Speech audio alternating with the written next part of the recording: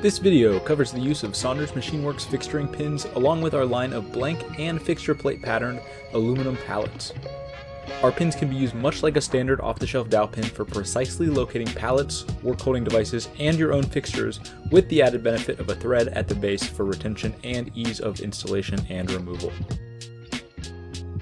Our half-inch fixturing pin is available in two styles, round and diamond.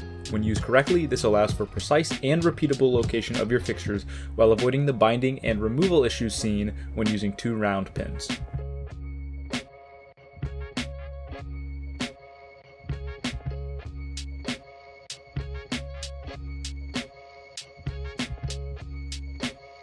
When using both styles of pins, the round pin provides accurate true position about the first bore,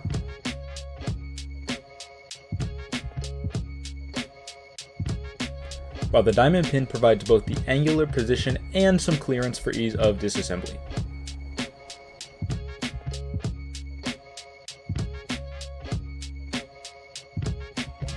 Note that some of our products include what we call a diamond bore, which serves the exact same purpose of preventing rotation of your pallet while still providing some extra clearance for disassembly. These diamond bores should only be used with a round pin, as they serve the same purpose as using a diamond pin in a round hole. When setting up your fixturing pins, round pins should be installed into the locating bore and lightly snugged. For the most accurate angular position, there are two considerations for installing the diamond pin. The first is bore location. We recommend selecting a hole as far as possible from your round pin, because the longer the distance between the two, the smaller the angle created by any location error of that second pin. That is to say, your pallet will have better tram the further apart these two pins are.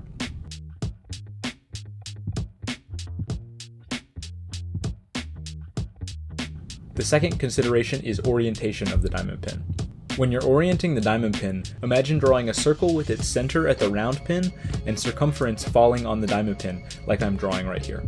Ideally, the points or non-relieve sections of the diamond pin should fall on this circle to best resist rotation of the pallet. To install this pin, tighten it until barely snug, which ensures your pin is as far down as possible, and then loosen until it's just in the correct orientation. The O-ring compression will help keep the pin in place.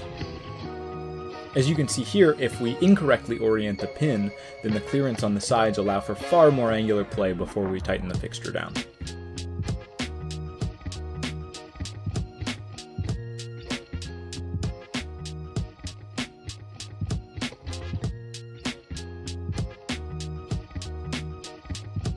When using a locating pin system, determining repeatability is as simple as comparing the fit between the pin and the locating bores.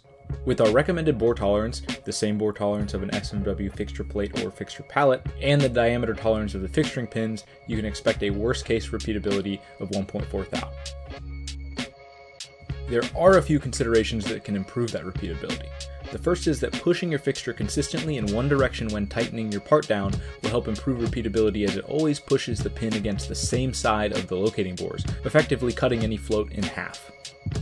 The second option is to fully tighten the pin to the fixture plate to eliminate 1 degree of float.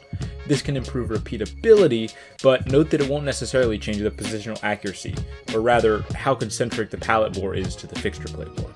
The pin could still be offset from the center of the bore, it just can't move between fixture changes. This does not work for the diamond pin, since it can't be both fully tightened and properly oriented, so using two round pins and a relieved diamond bore can be a good alternative. When designing your own fixtures, pins can be permanently installed with a light interference fit. This is the best of both worlds because it eliminates 1 degree of float and it preserves your positional accuracy. To use this method, follow our recommended press fit bore spec for your fixture, apply a small amount of anti-seize to the bore to prevent galling when tightening the pin, and then tighten the pin using the threads to drive the press fit.